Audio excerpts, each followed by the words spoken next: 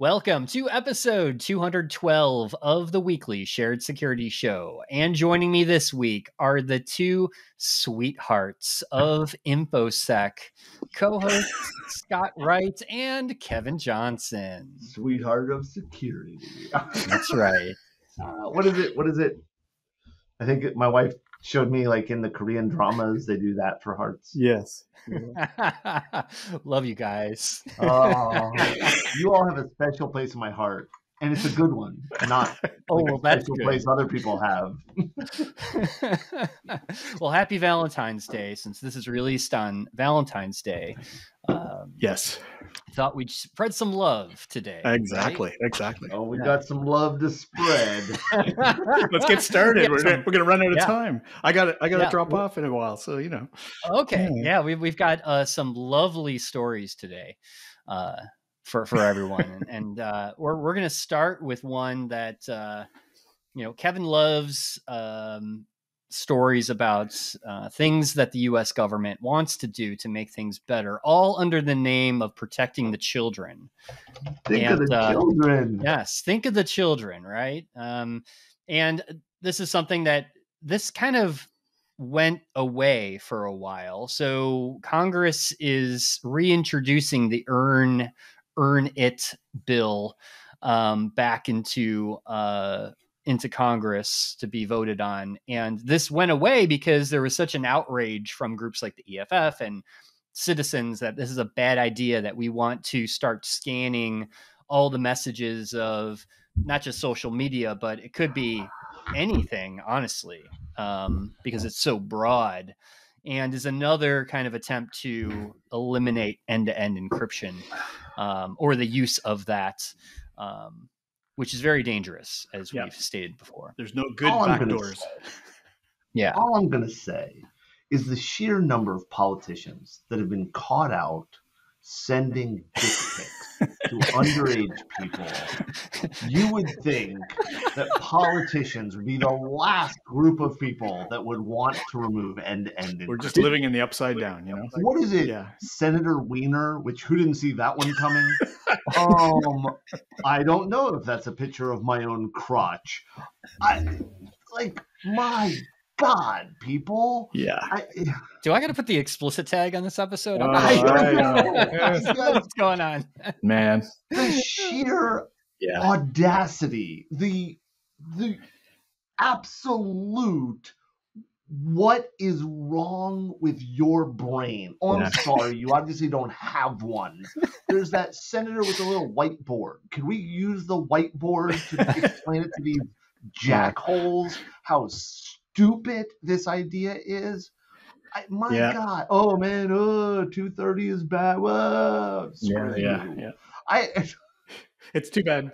Too bad we don't still have like Ross Perot and Larry King, that could get up there with the whiteboards and talk about it. No, there's that one woman. I don't remember her name. I'm blanking on her name.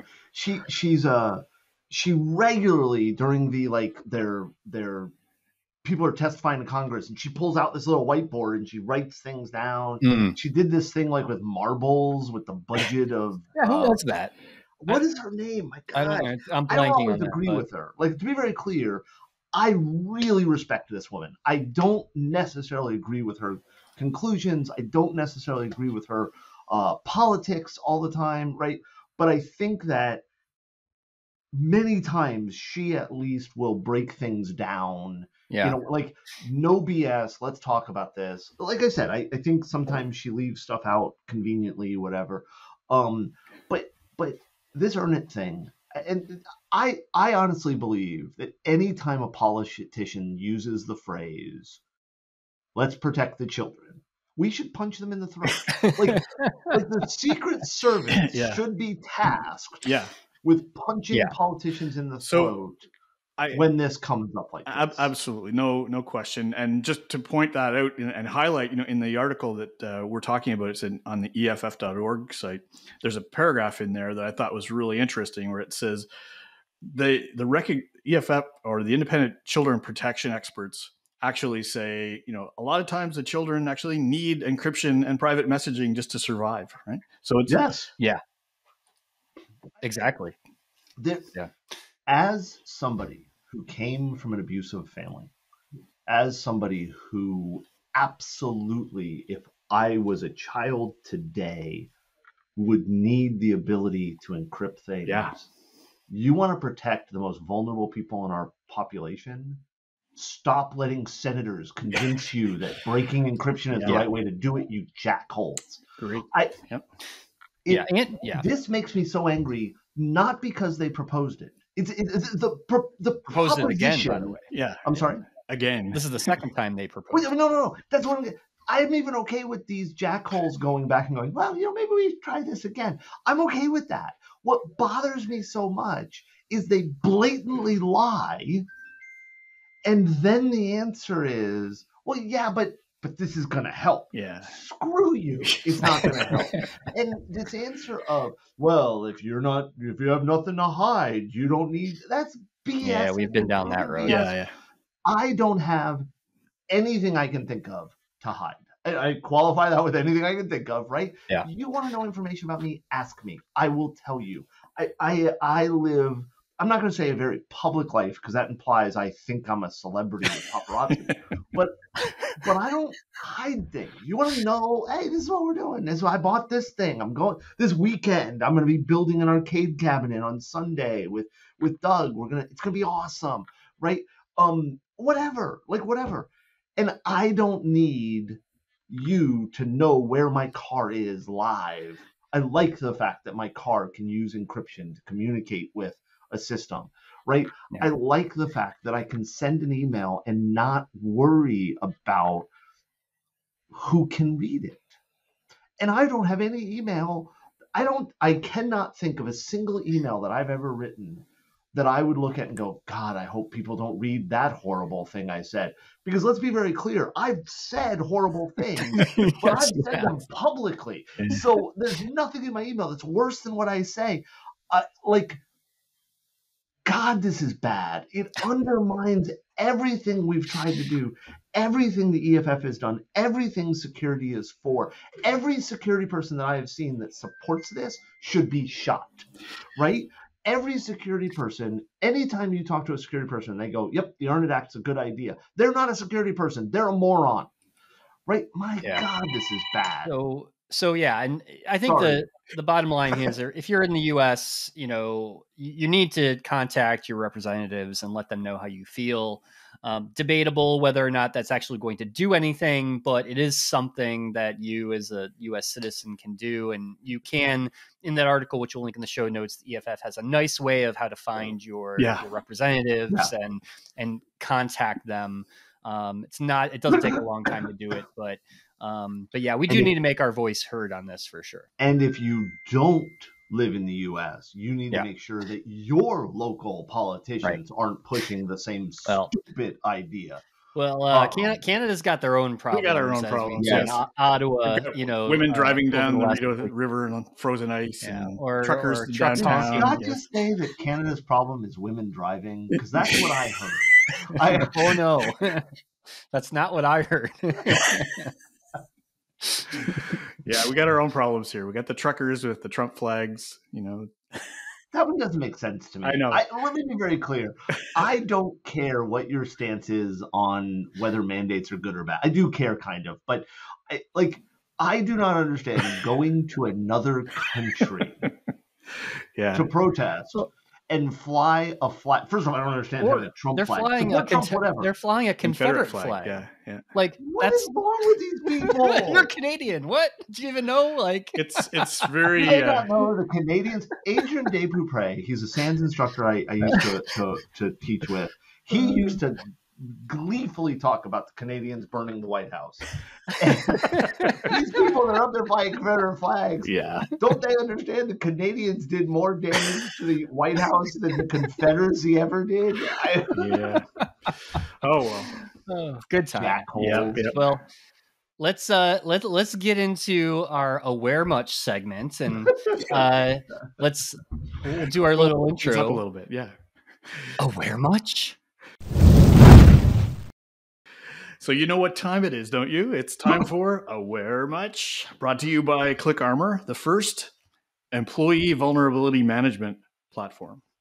So the FBI is warning people, as they should, about romance scams. And why is this a timely warning? Well, of course, it's Valentine's Day in a few days, or when this episode airs. But it's really a story that's not limited by Valentine's Day. It's not like they only do these scams on Valentine's Day. Yeah, it only on February 14th. All year round.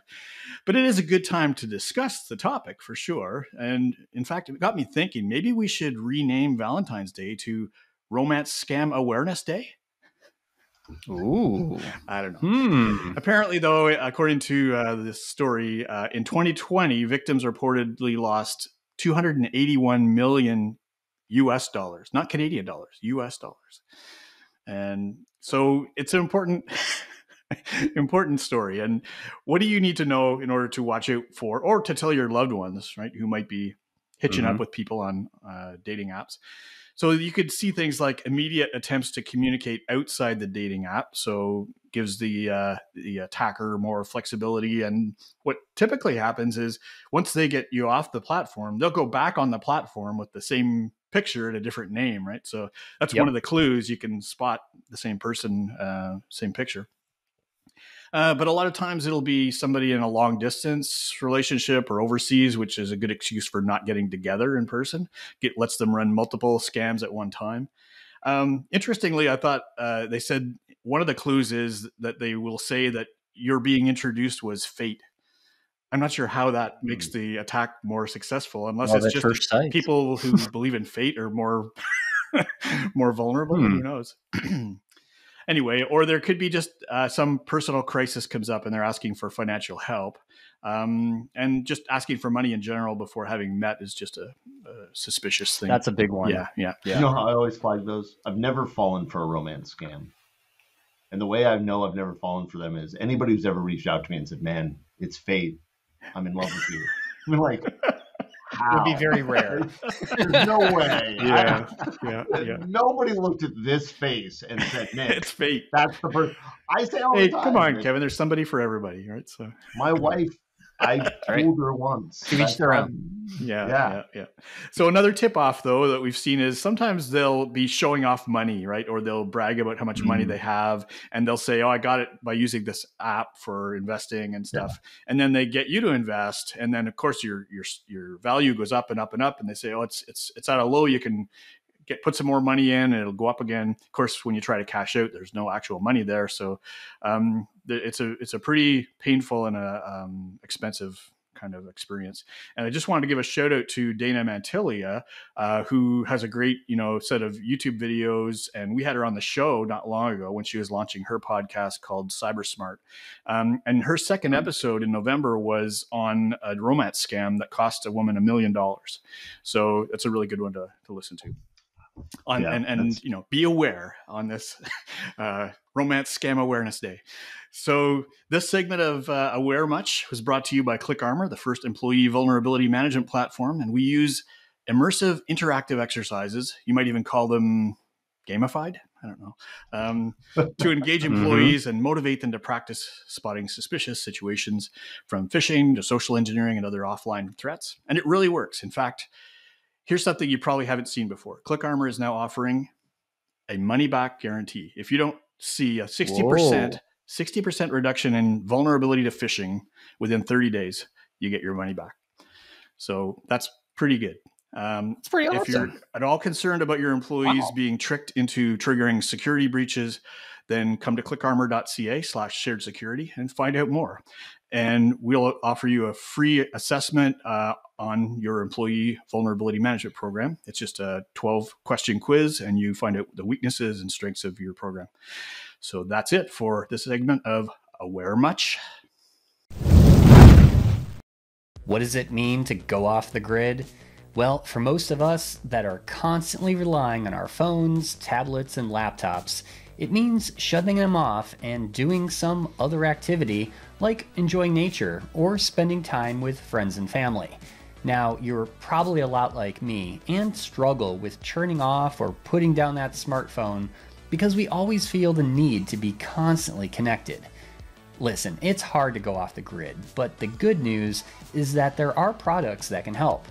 So that's why I recommend using a silent Faraday bag, which can instantly block all wireless signals, quickly taking you off the grid and giving you back control of your wireless devices. Check out their full product line at slnt.com.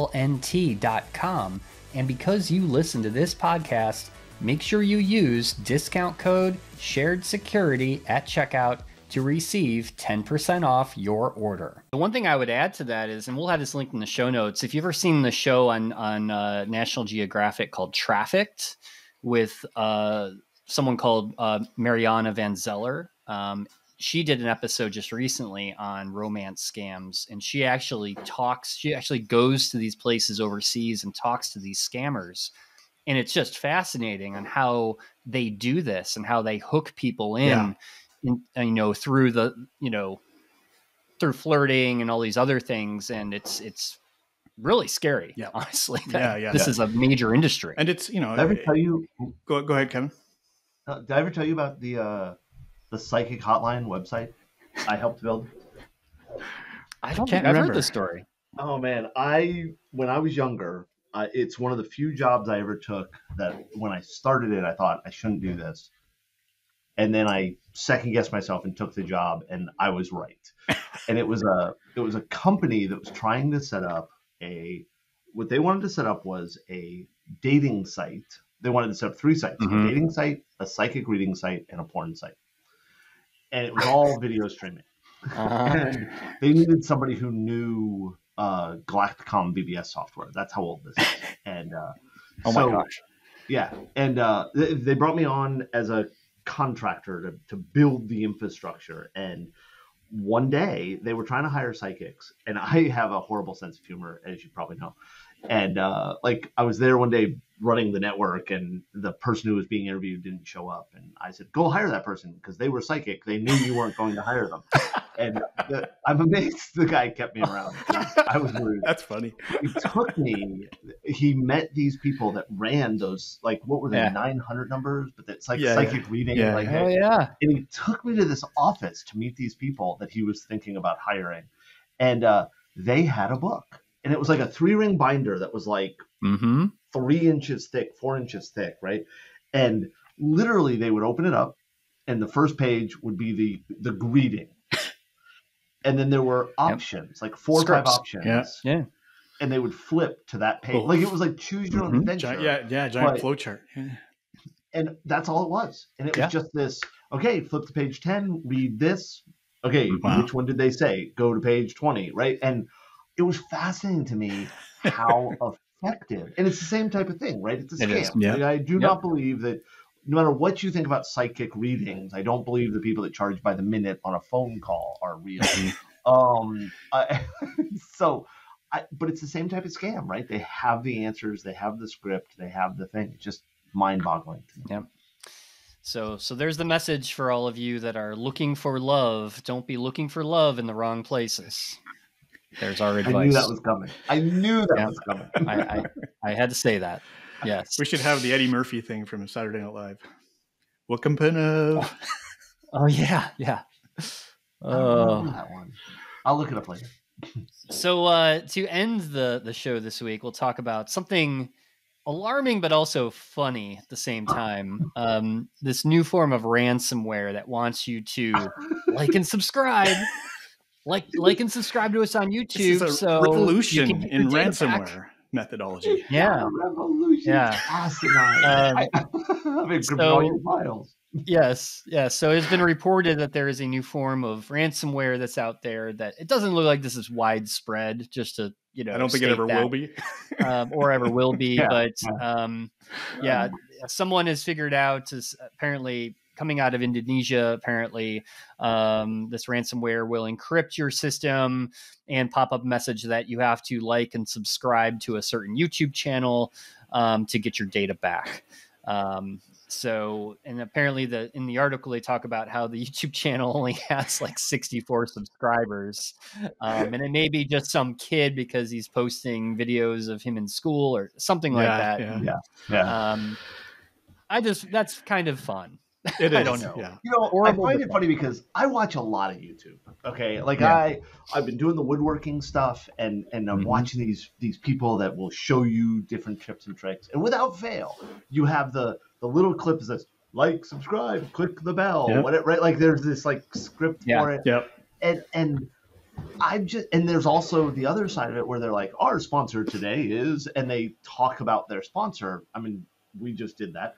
And we have a YouTube channel, by the way. And we have a YouTube channel, and like I just have this image of the next YouTube video I'm watching, like, and we'd like to thank our sponsors, the Revel team or the R Evil team, or like the Russian hacker ransomware gang is our sponsor today. And if you're browsing the darknet, you can this. It just doesn't. I don't know. I really feel like this is. As awful as this may sound, there is a show on Netflix called Vincenzo, and it's a Korean drama. And my wife and I watch a lot of Korean dramas and stuff like that. And this one I find hilarious because if you watch a lot of Korean dramas, there's the comedy ones have a certain flow. There's certain things that happen in a comedy show. And this is just not Korean, but in this case, Korean. There's also the idea of a mafia show, right? And the thing I love about Vincenzo is that it's a mafia show that really, as you watch it, turns out to be a Korean drama comedy. Okay, so it's funny, and also, which is kind of interesting. And that's what I feel that this story is, right? Like it's you started it as a serious security problem, ransomware, blah blah blah. But if you like and subscribe it's just asinine. Yeah. I'm sorry, I can't. So with that, I do want to state that this show is not sponsored by any ransomware gang. Nobody, no ransomware gang. Please like and subscribe to us on YouTube. If you're watching this on our YouTube encrypt channel, your files. We will not encrypt your files. But we appreciate the likes and the subscribes. So I had to state that now. Yeah, I just the best part is if you were the ransomware author, my bet is the ransomware author is not the kid who runs the YouTube. Oh yeah, I can almost guarantee repackaged. If I was going to build a ransomware package to try out this like and subscribe thing, I would totally find an off the wall 4 people watch this channel, right? Like whatever. Yeah. And that would be the channel. Okay, if you like and subscribe to that one over there. Yeah. Well, I mean, it's also if you're liking and subscribing a YouTube channel or Facebook page or something like that, it's not going to be long before you're caught, right? Like my question is, okay, so I like and subscribe to it, and then I unlike and unsubscribe to it. Like there's no long-term benefit to this, right? Take me back, please. Very stupid. Oh man, but also people should come to our Reddit site. It's pretty cool. I'm liking that, and I love the post with the guys with the ladder. So you can social engineering. You can get in the video. You can get in anywhere if you carry in a ladder. You carry a ladder, I still insist that video is fake. Oh, probably. Let me be very clear. I totally believe you can get in anywhere with a ladder because I have. But I have to say, I've done it with flowers and a big box. But I think the woman in the background, the woman that was filming it was in on it, but she was laughing her head off. So I think it was real. Like, I mean, in that case. I don't know. I'd like to believe it's real. I know it happened. Don't get me wrong. I've done it. Like I said, Tom's done it, right? Red team engagements, sure. That one just doesn't feel real to me, right? Like that's all. Anyway. But I'm really enjoying it. I've never really used Reddit very much. It's pretty addictive when you get on it, but yeah. Let me be very clear. One of my favorite subreddits, is that what they call it? Subreddits, right? I feel like the old lady who's like, I don't know how to share things on my Facebook wall. And, that commercial, right? But my favorite subreddit is, am I the asshole? I don't know why. It's awful. But I'm enjoying it. All right. Well, with that, like and subscribe. Check us out on Reddit, and we will talk to everyone next week. That's all for this week's show. Visit our website, sharedsecurity.net, for all previous episodes and to sign up for our email newsletter. Looking for shared security merch? Be sure to check out our online store at store.sharedsecurity.net. Don't forget, you can always find us on Twitter at SharedSec, and please hit that like and subscribe button below. Thanks for watching, and I'll see you next week for another episode of the Shared Security Show.